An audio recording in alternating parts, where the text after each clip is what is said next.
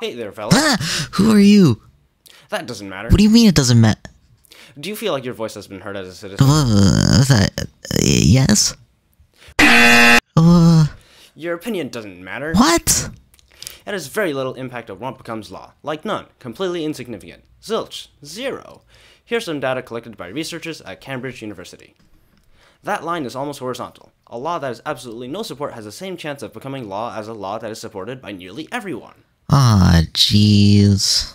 You know who they do care about, though? No. Extremely wealthy people and corporations. Here's a graph by the same researchers.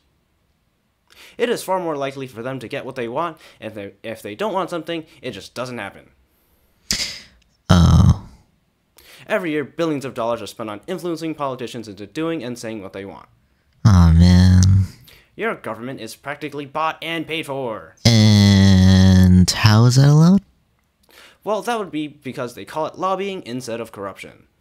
Of course, with all that influence they're getting, something out of it. For every dollar they spend influencing the government, they get it back hundreds of times over. Maybe 2 or 3 times? Grants and contracts that are funded by your tax dollars. Not even close. They push Then for how much regulations is that it? benefit them, while Over hundreds of times. That's right. For every dollar they spend influencing the government, they get it back hundreds of times over.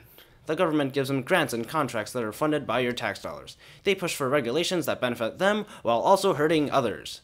Some examples include Intuit lobbying the IRS to ensure that they don't develop a free and simple way to file taxes so people have to buy tax prep software like Intuit's TurboTax. Disney lobbying the government to extend the length of copyright protections twice. Oil companies lobbying against global warming concerns. Recent lobbying against lab-grown meat. And healthcare! Is it really possible to fix things? Well, obviously you can't get legislators to do something that would lose them money. It's so over. But not all hope is lost. You would need to pass laws using the ballot initiative process. The what?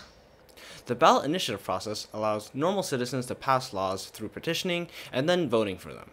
Passing anti-corruption laws at the local and city levels will allow the laws to go on to pass them at the state level, and finally, with enough states enacting these laws and politicians put in place with these laws, a complete federal victory could be achieved. Wowzers! Head over to https://anticorruptionact.org.